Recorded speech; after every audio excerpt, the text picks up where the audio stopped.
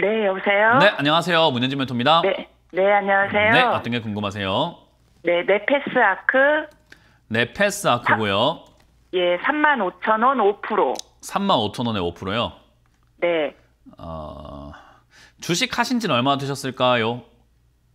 코로나 때 3년이요. 주식으로 수익 많이 내셨나요? 아니. 차트 분석과 거래량 분석과 호가 분석을 좀 하실 줄 알까요? 배우는 중이에요.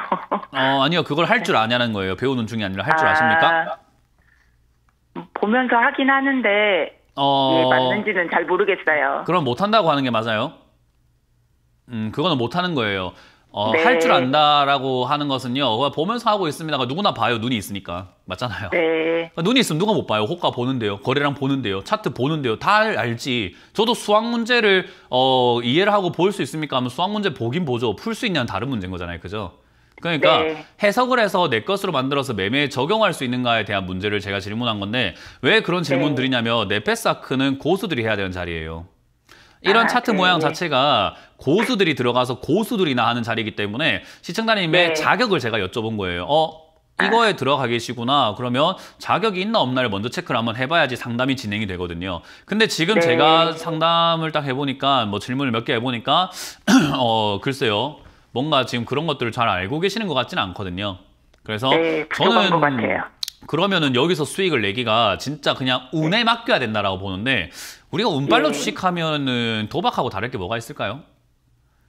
만약에 운빨로 주식을 해가지고 돈을 버는 거라고 한다면 전문가가 왜 있습니까? 안 그래요? 네. 우리가 운빨로 주식을 하는 게 아니죠. 도박은 운이긴 하지만 우리 그렇게 있잖아요.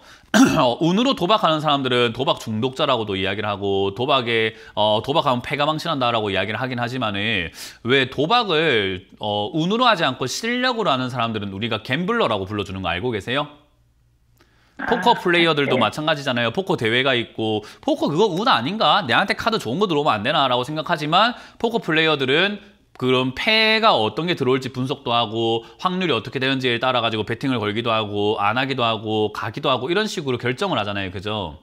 네. 포커 하는 사람들도 운빨로 하는 사람들은 그냥 운으로 하는 사람이기 때문에 그냥 도박 갬블러라고 불러지진 않지만 포커를 열심히 하는 사람들은 그렇게 불러준단 말이죠. 그래서 그 외 홍진호 씨도 그렇잖아요. 포커 플레이어로 지금 활동을 하고 계시잖아요. 그죠?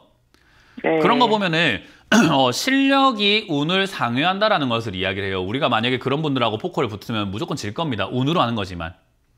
그 말은 주식은 실력으로 해야 돼요. 그렇기 때문에 네. 이런 자리에서도 운이 좋으니까 올라가지 않을까? 라고 생각하면 되지는 않고요. 내가 이걸 호가 보면서 분석을 할 줄 알아야 된다라고 보시면 되고요. 그거 안 되면 지금 여기서는 대응이 되게 어렵습니다. 제가 드리는 전략은요. 수많은 변수들이 나올 거예요. 아마 변수가 네패스아크 같은 이런 자리에서 변수가 최소 300가지에서 500가지의 변수가 나올 수 있어요. 그럼 그 변수들을 경험을 통해서 판단을 해가지고 이끌어 가야 되는 사람은 제가 아니라 누구죠? 시청자님이 되는 겁니다. 이해가 되세요? 네. 그래서 네. 그 변수를 파악을 하고 변수에 대해서 대응을 하실 거는 시청자님이 되는 거고 저는 그 300가지 변수 중에서 가장 무난하고 가장 안전하다고 생각할 만한 변수 하나만 드릴 거예요. 그게 지금 말하는 31,500원짜리가 무너지면 손절하라. 슈팅 나오면은 네. 37,800원쯤에서 매도하라라는 겁니다. 근데 31,500원까지 내려왔다고 손절해야 될지 안 해야 될지는 그때 상황에 맞춰가지고 결정을 해야 되는 문제예요. 37,000원까지 올라갔을 때도 팔지 말지는 그때 상황에 맞춰가지고 결정할 문제예요. 지금은 아무것도 일어나지 않은 상황에서 가만히 앉아가지고 변수 그냥 하나 예상 한번 해본 게 이 정도입니다 라고 그냥 가격 라인 정해드리는 게 전부인 거예요. 거기서 가져갈지 말지 팔아야 될지 말아야 될지 누가 결정한다고요? 제가요. 맞아요. 그러니까 이런 건 상담받을 가치가 없는 종목이에요. 왜? 스스로 할 줄 알아야 이런 자리에 들어가 있는 게 맞는 거거든요. 아시겠죠? 네. 그래서 지금 네, 이런 네. 거는 매매를 이렇게 하시면 안 돼요. 지금 실력이 없으면은 사실 저가 매매 해가지고 기다려서 수익 내는 걸 해야지 이렇게 단타한다 칩시고 뭐 급등 나온 종목 가지고 갖고 놀고 눌림목 매매니 이평선 뭐 이런 거 하지 마세요. 그거 지금 시청자님이 할 수 있는 매매 아닌 것 같아요. 그래서 네, 지금 네패스아크와 같은 알겠습니다. 이런 기업은 지금 반도체 쪽으로 엮여 있다 보니까 아마 지금 흐름으로 살아있다면 한 37,000~38,000원까지 반등이 나갈 거기 때문에 그때 매도하시고 네. 다시는 이런 매매 하지 말라는 전략을 드려보도록 하겠습니다.